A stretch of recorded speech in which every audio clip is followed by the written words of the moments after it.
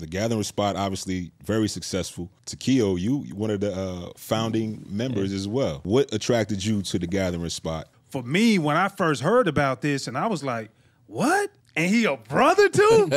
Man, sign me up. Then I was like, all right, let me do all my research to due diligence. But some of the things that, for me, that keeps me coming back being a founding member, the continuity, the level of service. I think the biggest thing is, I'll say cheers to consistency. Yeah.